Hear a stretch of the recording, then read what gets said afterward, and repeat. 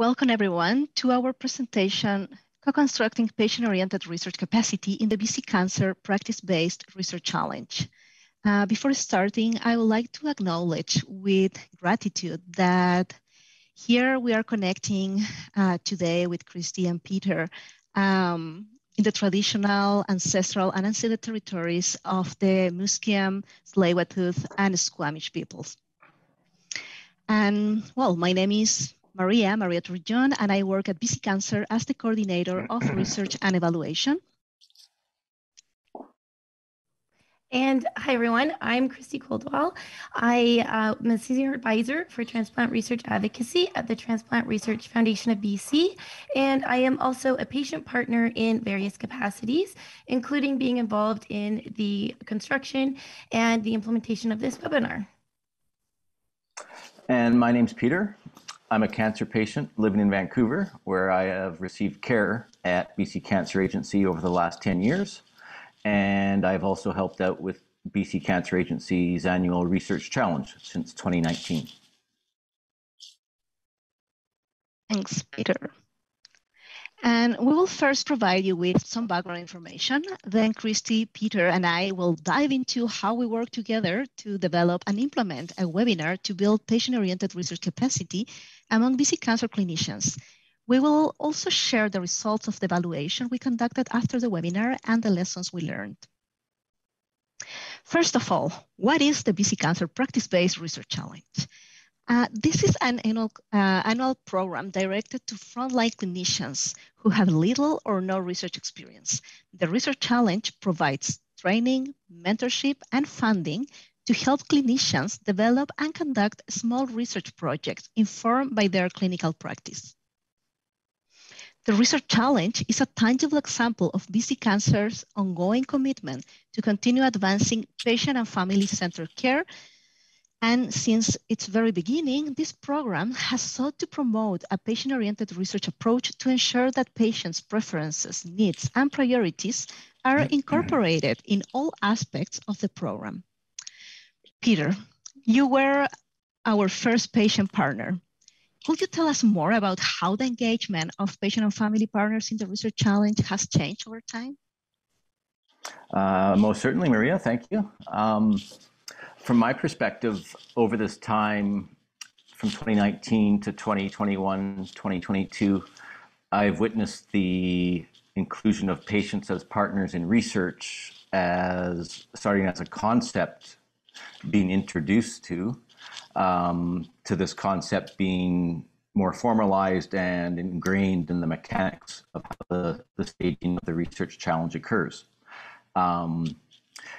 The increase in patients directly evolved from, as the graphic shows, from 1 in 2019 to about 13 in 2021 is for sure an indication of success in the concept taking hold. But having said that, the increased participation is a result of expressly creating the environment for this to succeed. And by that, what I mean is BC Cancer Agency has developed in-house training and onboarding sessions for both patients and clinicians to understand the relevance and benefits of patient engagement. So overall, I just feel that the patient engagement aspect in the research challenge has changed from a nice-to-have aspect or something that should be considered to now becoming very much an expected component of a practice-based research project. Thanks so much, Peter. So clinicians from across British Columbia participate in the Research Challenge. Back in 2019, we had in-person workshops hosted at BC Cancer Vancouver. But clinicians from other places around the province, from Victoria, Kelowna, Fraser Valley, and Prince George, connected by video conference from a meeting room. The experience was definitely not equitable due to the quality of the connection, sometimes very poor quality of video and sound, and because it's just different having the instructors right there in the flesh versus as a small figure on a screen. The pandemic context and restrictions for in-person gatherings pushed us to make better use of communication technologies. And so we entered the era of Zoom. But this wasn't only a technological leap, it was also an opportunity to improve the content of the training and the strategies we were using to deliver this content. In 2020 and 2021, BC Cancer collaborated with the BC Support Unit, patient family partners, and academic partners from the University of British Columbia, the University of Northern British Columbia, to improve the research methods workshops and more intentionally build patient-oriented research capacity among research challenge trainees. We worked together to embed POUR content into an asynchronous online research methods course and a synchronous interactive webinar. So basically, we decided to have online modules that clinicians could complete at their own pace, and then the content of those modules came truly alive through a real-time webinar that encouraged reflection and interaction. Planning the webinar involved two simultaneous areas of work. First, we embedded POUR principles by actively engaging experienced patient and family partners as co-facilitators. Second, we held planning meetings with academic and BC Support Unit collaborators to define feasible objectives and content. After thoughtful discussion, we decided that the webinar should focus on helping clinicians to gain confidence to discuss research strategies with their mentors, identify the importance of stakeholder engagement, and to reflect on the benefits and engaging patients as research partners. Christy and Peter, could you tell us more of how did we embed POUR principles in the webinar? For sure. Thanks, Maria. So I really feel that this webinar was a perfect example of walking the walk, not just talking the talk. Because really, this was a webinar that was in large part focused on POUR around meaningful and effective engagement of patient and family partners in practice-based research projects. And so what better way to do that than by also inviting patient and family partners to serve as co-facilitators, helping to deliver the material as well as share their experiential knowledge. But we did recognize that we couldn't just throw them into this and hope for the best in this new role, one that they were likely not overly familiar with. So it was recognized that we needed to provide additional training, support, and onboarding to ensure that they felt confident and comfortable in this role. And Peter, I'd love to hear a little bit more about what all of that entailed and your thoughts on this. Thanks, Christy. Excellent points you make. From my point of view, I just feel that the fact that we decided to bring in people and an organization whom could speak on past experiences of patient-oriented research was a very most effective way of embedding the POUR principles in the webinar. So what I'm trying to say is, instead of presenting vast amounts of theoretical information, we presented real-world experiences, which I think helped just accelerate the process. So as mentioned, for example, we recruited local experienced patient-family partners. This allowed the researchers to learn of real-world examples of patient engagement of other research projects, and not necessarily coming from BC Cancer Agency, but from other healthcare organizations in British Columbia. These experienced patient-family partners proved that they were able to speak about lessons learned, shortcomings, success stories of their previous engagements. So it was a quick way to open the eyes for the clinicians and clinician researchers. In addition, through the help of BC Support Unit, an onboarding process was developed whereby the patient-family partners and their roles, in this case as training co-facilitators, were explained and established. Thank you so much, Peter. So during the webinar, we used breakout rooms to facilitate small group discussions. We assigned 2 to 3 teams to each breakout room, and each of these rooms had a research expert and 1 or 2 patient partners that facilitated the discussion. And we structured the webinar in 2 parts. In part 1, we were focusing on helping the teams improve their research question. And in part 2 is really where the magic happened, where we address the relevance of engaging stakeholders, and particularly patient and family partners, throughout the different stages of the research process. So, Peter, sorry, I'm asking you again for some help here. Could you give us more details about the structure and dynamic of the small group discussion? Certainly, Maria, can do. I think it was felt that given the number of people that were attending and just the fact that this group of people, the clinician researchers, were learning new concepts, they were new to conducting research projects.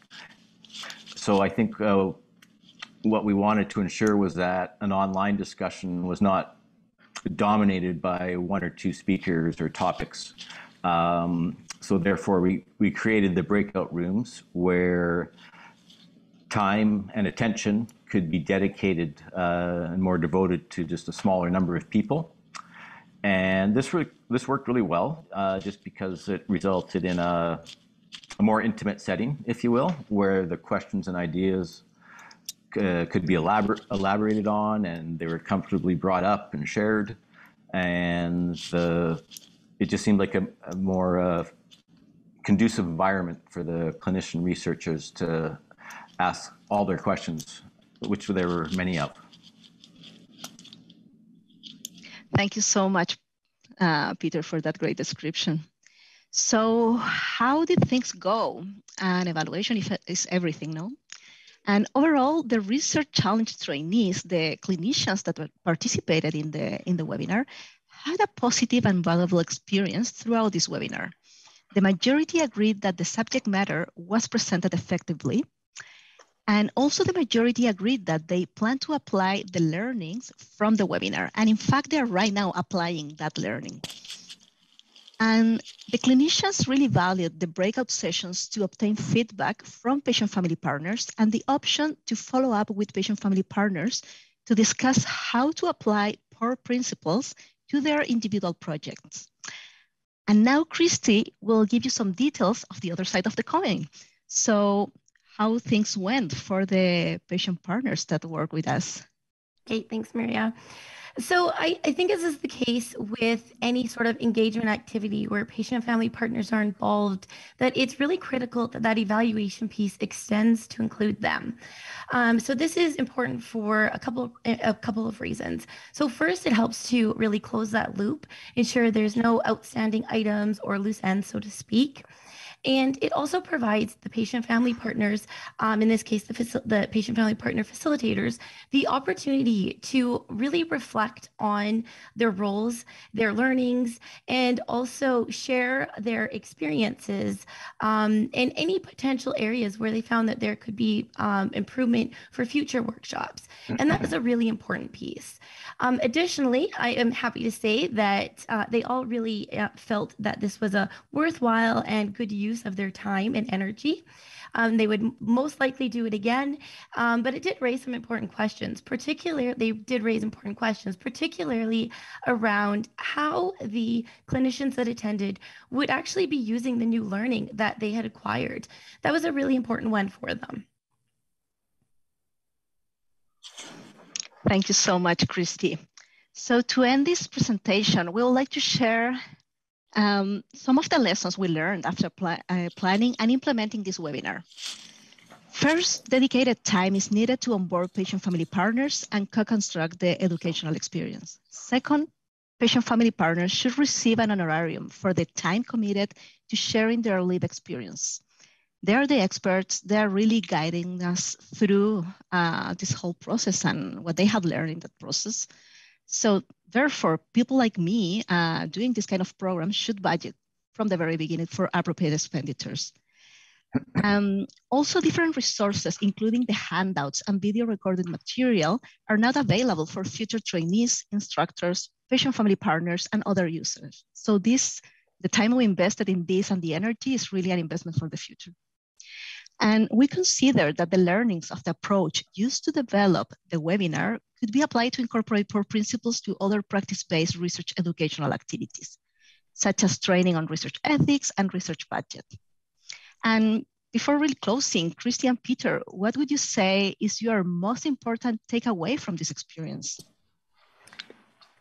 So I would say that for me, this was a really good example of just that there are many opportunities in which patient-family partners can be involved in practice-based research.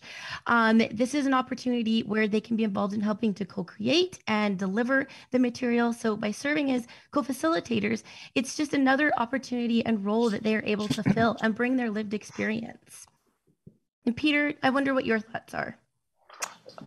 That's interesting to hear yours, Christy. Myself, I was thinking more, I mean, we've been explaining and dwelling on how the research challenge has expanded and just gaining more capacity at BC Cancer Agency. But what I would like to point out, and I guess my takeaway point is from the experiences that the expanding capabilities have all occurred in very challenging times.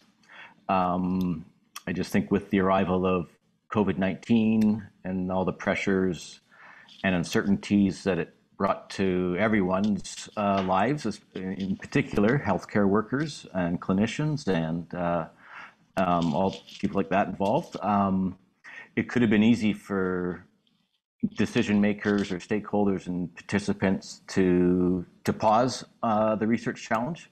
However, the commitment to both run the research challenge and participate in the research challenge never really changed. Despite the challenging times, the running of the research challenge was not deterred, and in fact, its capacities and presence are larger than ever. Thank you so much. And bodes well for the future research challenges. Yeah, thank you, Peter. And just in case you want to contact us and learn more about the project and about engaging patients at BC Cancer, here are some contact information. And now we are open for questions. Thank you.